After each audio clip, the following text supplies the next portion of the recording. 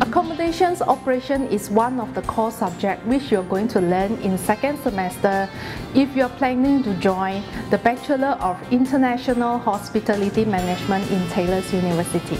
I bet you must be wondering what accommodations operation is all about, right? Well, it is designed for students to gain insights of the organization structure as well as the role of the room divisions departments, which consists of front office and housekeeping department, both very crucial departments in every hotel. Front office section is provide the students the knowledge of 4 cycles, which you can see in the hotels, from making a room reservations to guest departures. Welcome to the Events Management degree program.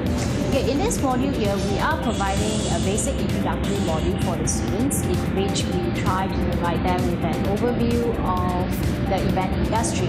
We have areas relating to event types, where we introduce the students to different categories of events like weddings, formal events such as business events, on corporate launches, media launches, and also festivals and meetings.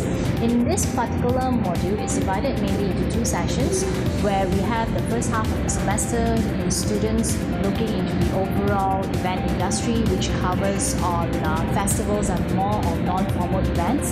And then the second half of the semester, the students will look more into detail relating to meetings. Meetings which also include incentives, conferences, seminars, conventions, as well as exhibition. Because it is an introductory model, it provides a stepping stone for students who's going to be progressing into year 2, where they'll be touching more on modules in detail relating to the management of event operations, entertainment, as well as their live event project in their final year. Have you ever been invited to a party and you decided, well, I'll bring a bottle of wine? And so you go to the supermarket and you walk in and you have red wine, white wine, rosé wines, different prices. What's good? What's bad? Or have you walked into Starbucks before and the barista asked you, would you like a latte? Would you like a decaf? Half and half? And all you wanted was a coffee.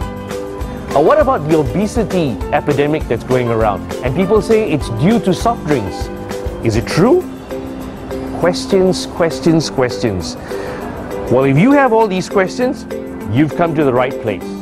Hi, welcome to Taylor's University, here at Subang Jaya in Malaysia. We're a new university located at the lakeside, and we are so pleased to have you and welcome you. My name is Ruben Arthur, and I am a food and beverage lecturer here at Taylor's University. I've been teaching for the last 18 years at the School of Hospitality, Tourism and Culinary Arts. And today I've been asked to talk about a wonderful subject called beverage studies. Really exciting, and if you're interested in the beverage world, welcome and join us for a wonderful time. My name is Patrick Daya. I'm a food and beverage lecturer. I'm honored today to share with you about Food and Beverage Operations 2, which is in the Bachelor's of Hospitality International Program, and also Culinary as well. This program is created especially to give an idea to students the meaning of managing a restaurant, the meaning of service.